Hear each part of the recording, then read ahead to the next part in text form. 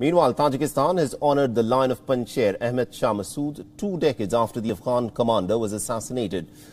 Now, Tajikistan awarded the country's highest distinction to Ahmad Shah Massoud and also the former Afghan president Burhanuddin Rabbani.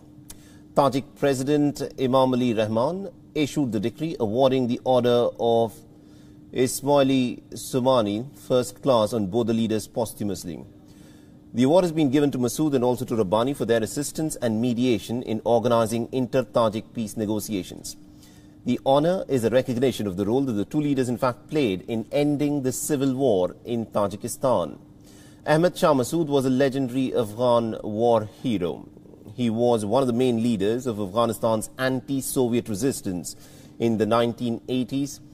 He then went on to lead the Afghan government's military wing, leading the strongest resistance against the Taliban from the Panjshir Valley. Now, he dreamt of a kind of a modern and a stable Afghanistan, free from the conservative shackles of the Taliban, but Massoud was later assassinated just 2 days ahead of the 9/11 attacks. His son Ahmad Massoud was only 12 years old when the assassination happened. Massoud shares his father's name and also his looks, but it looks like now that he also shares his father's motto to not surrender. The 32-year-old is ready to follow his footsteps. He was declared his father's successor at his mausoleum in the Panjshir Valley. Currently, Massoud is leading his band of fighters on his homeland as the last bastion of resistance against the Taliban in Afghanistan.